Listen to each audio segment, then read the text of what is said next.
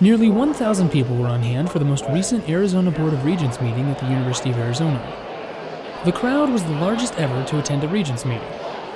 Community and business leaders, parents, students, and alumni turned out in droves to voice their opposition to massive cuts to university budgets proposed by legislative leaders. Convened is a medical device company, a spin-off from the University of Arizona. We produce a complex instrument which automates tissue cancer diagnosis. We employ over 1,000 in the Tucson area. We are growing our business rapidly, adding in 2009 several hundred new high-paying jobs, even in the face of the current economic meltdown. To sustain our growth, which is driven by global demand, we are dependent on both the U of A faculty, students, and graduates.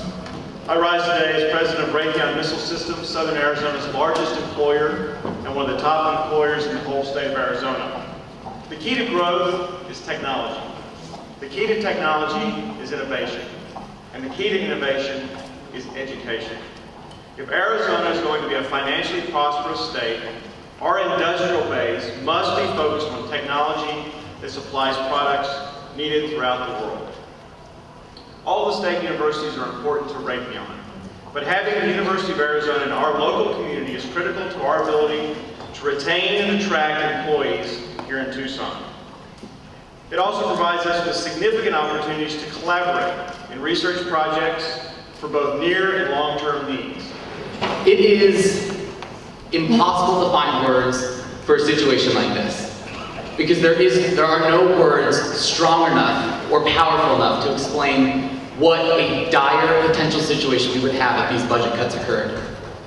Can you imagine how disheartening it is for students to hear that the elected officials in their state don't believe in the value of their education, or that they, as students, have a future potential in their state? Last week, very active up at the state capitol. I've had economists come in and tell them that their choices are from bad to terrible when it comes to the forecast for our state and its budget process. We want them to know that we understand that. We'd like to collaborate on any changes that are going to be coming down through the budget process. So I just want to promise and vow that myself as a board member of Pima County's Board of Supervisors or the chairman of the Parent Alumni Association, I'd be happy to help you in the fight at the Capitol, discuss and bring this message clearly to their steps. And God bless.